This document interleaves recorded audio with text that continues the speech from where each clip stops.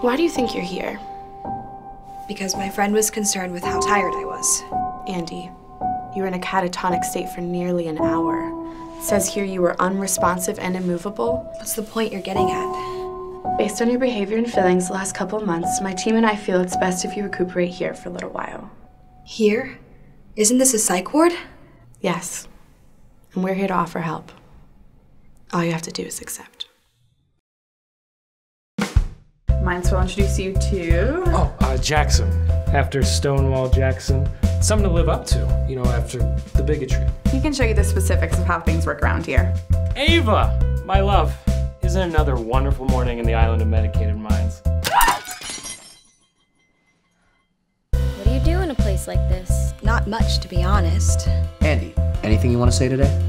You seem like you needed a pick-me-up, and everyone needs a pick-me-up every now and then, and, well, you qualify if you're in here.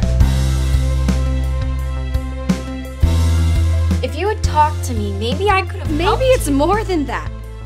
Maybe it's more than just talking to you or anyone. You're too damn sour. I wish you weren't. I know you don't believe me right now, but you're going to be well again.